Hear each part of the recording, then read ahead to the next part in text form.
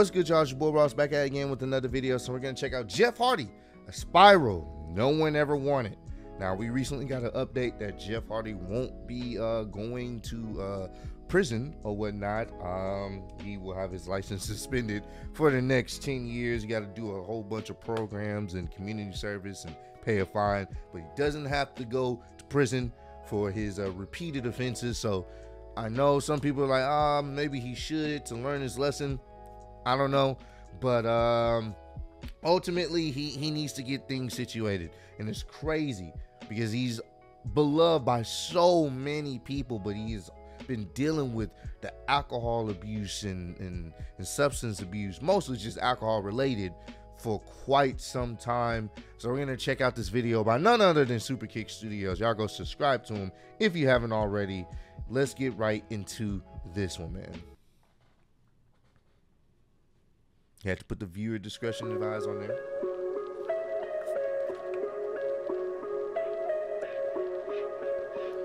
Jeff Hardy is one of the most exciting, electric, and beloved performers in pro wrestling history. Truly a one-of-a-kind human with a connection to the audience that you just can't manufacture. A daredevil who put his body on the line with a one-of-a-kind look and aura to him. For many, the charismatic enigma was someone that they always wanted to be when they were younger. Whether it was the original face paint, the neon arm sleeves, his way of dressing, or even hitting his signature swanton bomb into pools or on trampolines, he was tailor-made to entertain. In 1994, he made his WWE debut at the age of 16, and in 1998, he and his brother Matt signed with the company. The Hardy Boys became one of the most popular tag teams in the WWE, and slowly they were both on the rise. A look that stood out, their reactions started to get better and better because of the work they put in. Eventually, they met their wrestling soulmates in the Dudley Boys and Edge and Christian. These guys put on the legendary triangle ladder matches that to this day are still seen as the holy grail of tag team wrestling. The performances opened a lot of eyes. It was only a matter of time before the Hardy Boys broke up and branched off into singles competition, particularly Jeff. He simply had a star quality to him, and he was the personification of the late 90s and early 2000s. The way he dressed, the way his hair looked, and of course the daredevil antics.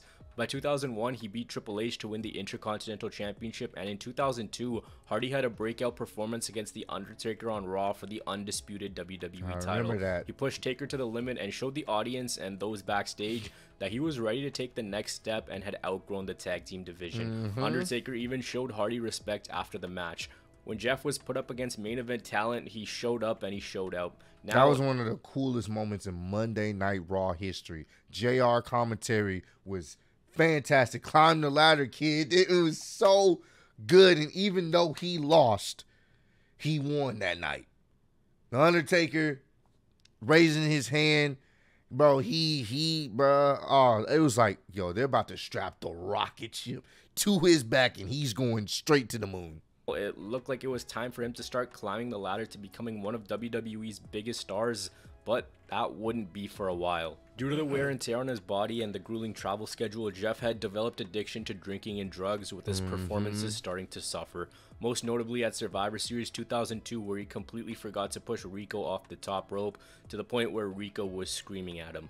WWE offered him drug rehab, but he refused to go. In a 2006 article on WWE.com, it was described by the website's executive director as, quote, a poisonous drug addiction. Bruce Pritchard on his podcast said that it was illicit substances and that the company told him to either go to rehab or go altogether. JR backed this up on his podcast, saying that Hardy was in total denial and that Jeff believed that he didn't have a problem. He failed drug tests and displayed behavioral problems because he simply didn't care, and Jeff even said that he believed that this was an out on wrestling for him altogether. So him having an unwillingness to go to rehab forced WWE to release him in 2003.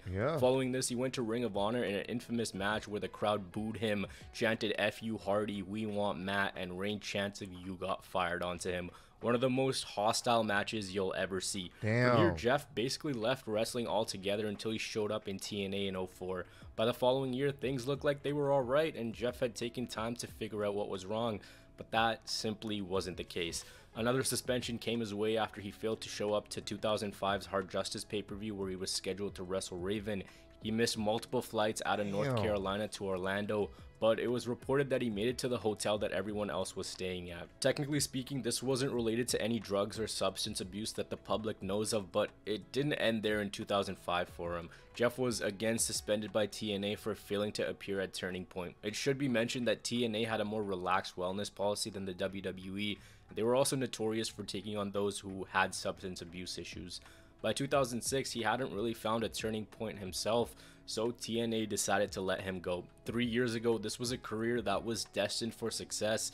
Now, fired from the WWE, hated in ROH, and then let go by TNA. He was stuck in a spiral and he just couldn't get out of this, and the problems kept coming back and they kept getting worse. Jeff didn't take a sustained period of time away from wrestling to address them. Well, now WWE decided to give him another shot. On August 4th, 2006, the company announced that they had re-signed Jeff Hardy. When he came back, he teamed up with his brother Matt, won the Intercontinental Championship, and was back to re-establish himself all over again. As a single star was where WWE really saw him because he was just that damn popular. But in July of 2007, he had another wellness policy violation. Jeff took to his website to say this was because of injury, but it was a false cover-up, with the moderators refusing to acknowledge that this was the case. Figure 4 Online reported that this was in fact a suspension because he conveniently rocked up 30 days later. This was also backed up by Jim Ross on his blog. When he returned, guess what? He was again put into a prominent role because again, WWE... Bro, it's crazy how over he is for him to mess up, come back, put him in a prominent role because people love Jeff Hardy, dog. Believed in him and they saw what they had. He and Triple H were the sole survivors against Team Umaga, and this started a rivalry between the two where Jeff pinned Triple H to become the #1 contender for the WWE title. He got his match at the Royal Rumble against Randy Orton, but didn't win it. It looked like that the WWE was just holding off for a little bit. Heading into that year's WrestleMania, Jeff was set to be in and win the Money in the Bank match, according to many reports. But this time he had yet another violation of the wellness policy, this time getting slapped with a 60-day suspension exactly a year after his first violation. This caused him to miss WrestleMania and CM Punk to win the Money in the Bank in his place. Jeff was just inflicting wounds on himself at this point, failing to see what's in front of him. It is important to remember that what the person was going through behind the scenes, we don't know and we can't really comment on. Of course. Either. 3 days following his suspension, his house burned to the ground, in the process killing his dog. Yeah. Again, you would think that because he had consistently broke WWE's trust and failed at every given turn, that there would be further repercussion on TV and they'd lose complete faith in him. It was actually the complete opposite. When he returned to the WWE, he was put into the title picture again, continuing his rivalry with Triple H, which saw him show more aggression and even get a WWE title match in 4 of the final 5 pay-per-views of 2008. In September of that year, Jeff had an incident at a Nashville airport where he was denied boarding because of intoxication. It's reported he still got his flight later in the day. He didn't cause a scene and he was professional about the incident. Towards the end of 2008, Jeff was scheduled to be in a triple threat match with Vladimir Kozlov and Triple H for the WWE title, but a report came out saying that he was found unconscious in his hotel room and that he wouldn't compete in the match. Of course, those substance abuse issues, this was just a storyline tool. Maybe not the best idea considering wrestlers like Eddie Guerrero were found dead in their hotel room. After he returned, he finally captured the WWE Championship at Armageddon 2008, the same pay-per-view where it really all began the previous year. And here he was. He did it. He was at the mountaintop. He was essentially the... I remember that. I was like, oh, this is such a great moment. He's finally the WWE champion. I was like, oh, this is beautiful. Biggest star in the WWE, even though Triple H wasn't over the moon about him being the WWE champion. Hardy was outselling John Cena in merchandise, and if anything, the championship in his hands was a symbol that he should turn things around and look at what's in front of him and never ever reach that dark place ever again.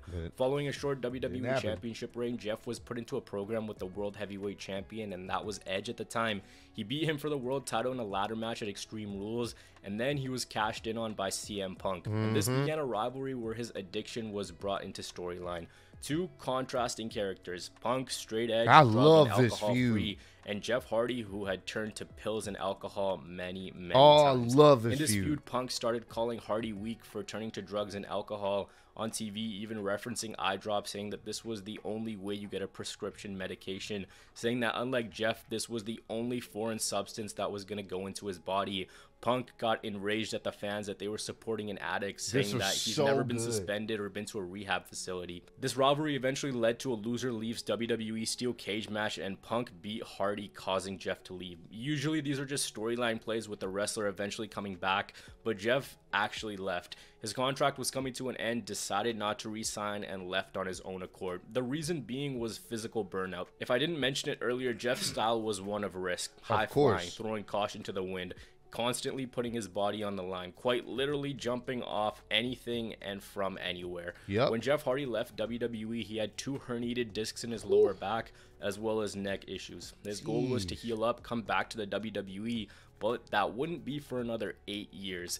WWE didn't want him to become a pure liability and for things to spiral even further.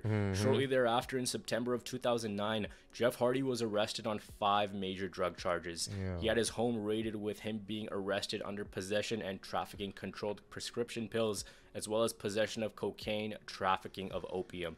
His home was searched, and the police seized 262 Vicodin prescription pills, 180 Soma prescription pills, 555 milliliters of anabolic steroids, and cocaine.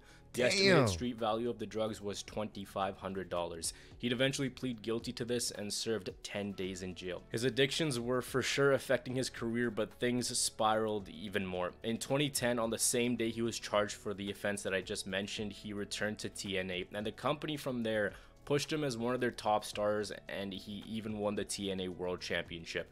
CM Punk mocked Jeff Hardy's arrest and referenced it on WWE TV. A video emerged of Jeff and Matt at a diner, Jeff rambling on about how he made CM Punk a star, how wrestlers like The Undertaker showed him respect, but Punk just ignored his existence and went right to the showers without saying a word, and also that Punk was taking Ambien to sleep. Jeff Hardy in a 2012 interview said, quote, "CM Punk is crazy talented. We don't stay in touch or have contact, but I have nothing bad to say about the guy." Getting back to his TNA run, things went off the rail and he was at his absolute worst. It was December of 2010 at the Final Resolution pay-per-view. On that day, Mike Johnson of PW Insider reported that Jeff was going to be pulled from the pay-per-view following concerns of his behavior backstage after arriving to the event. There were conflicting reports on what was actually happening, whether the card would be changed or not, and apparently it was just an overblown misunderstanding. He later faced off against Matt Morgan. Nothing too noticeable, it was a slower match. Following it, there were other reports that said Hardy was, quote, hammered backstage.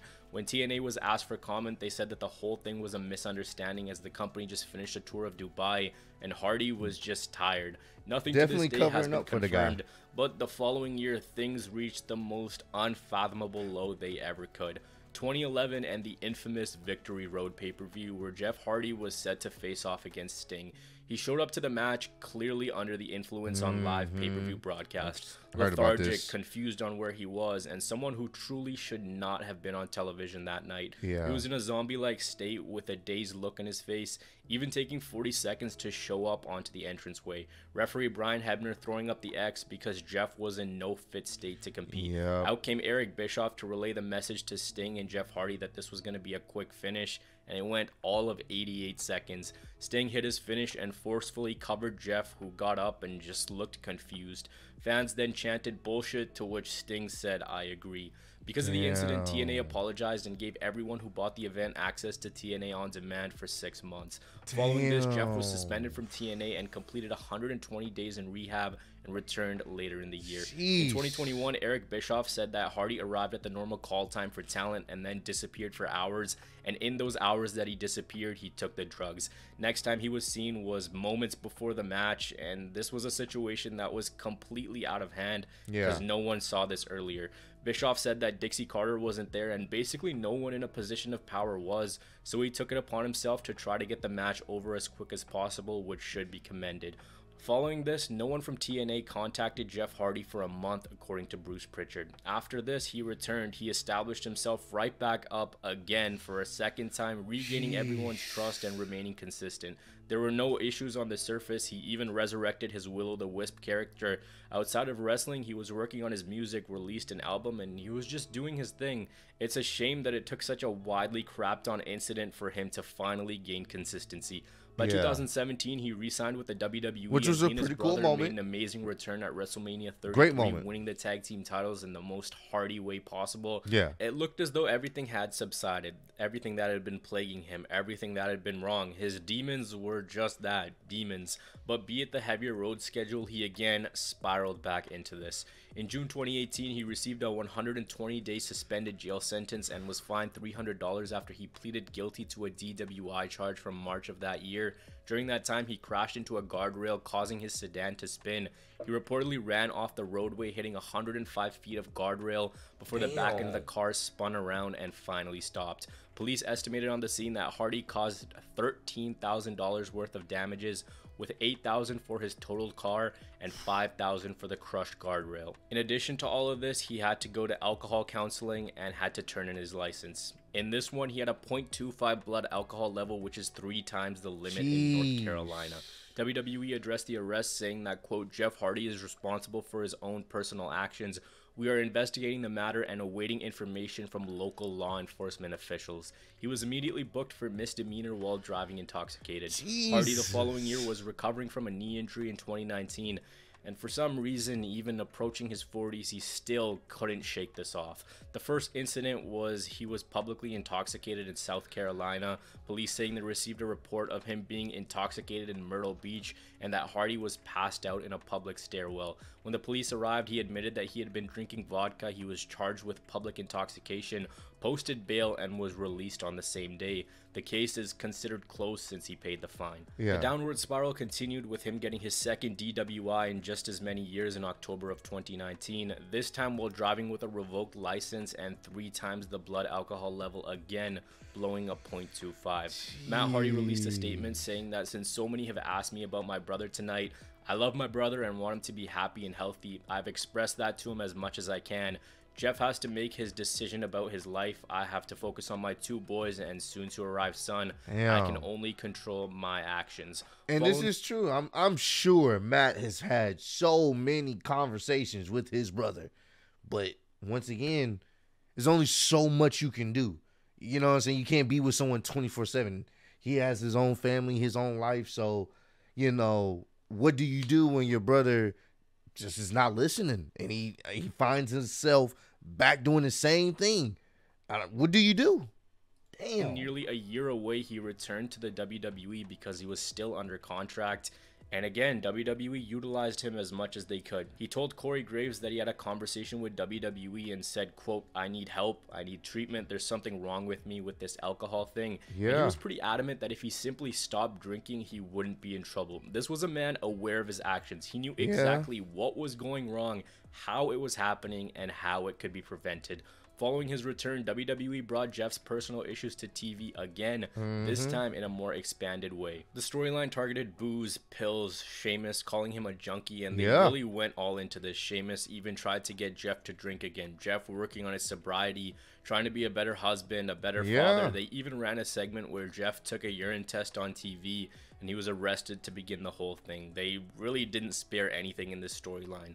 A short while later, things went sideways again. On December 4th, 2021, Jeff Hardy was competing at a live event and during a tag match disappeared into the crowd, failing to return. The following night, he didn't even compete because he was sent home from the house show loop.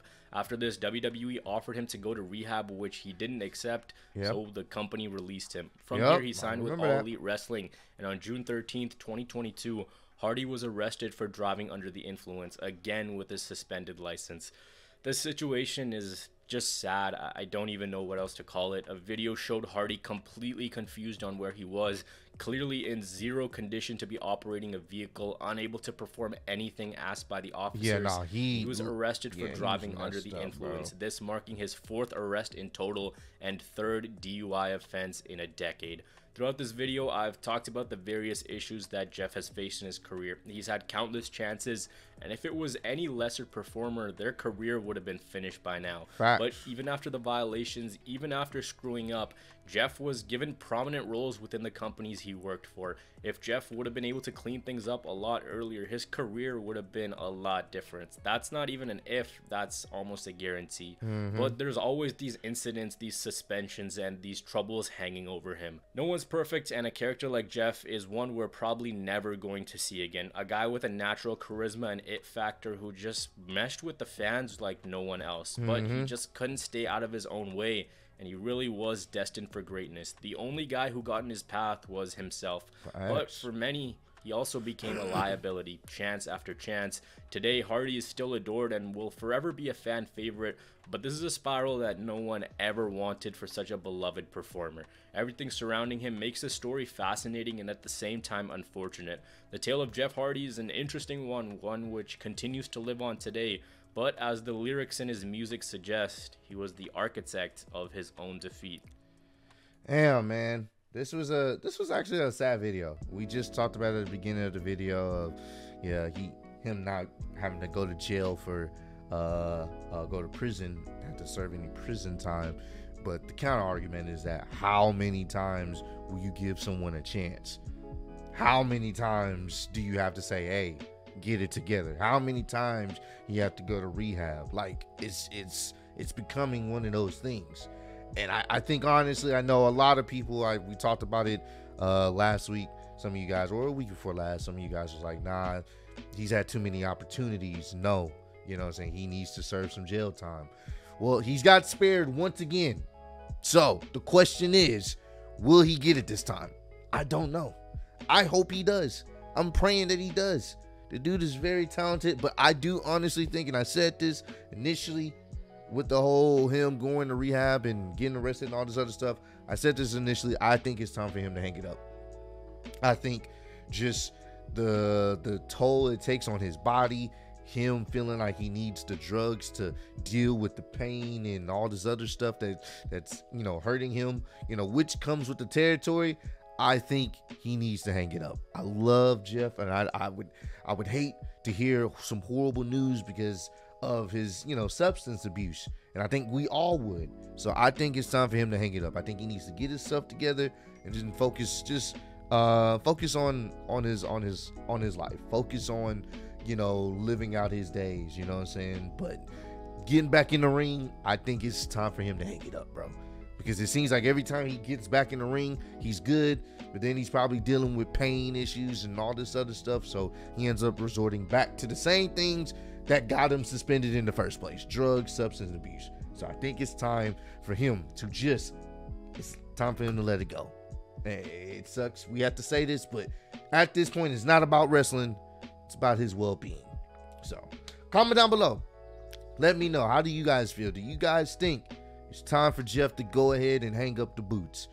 Let me know how you guys feel about that. Do you think he can get one more run in? Me personally, I just think it's time for him to just chill. So, but I appreciate all the love and support you guys have shown on the channel. Road to 150K, and I am still the undisputed YouTube wrestling champ of the world, and also in the Clutch World Heavyweight Champion. Appreciate y'all kicking with me. See y'all next one. Peace.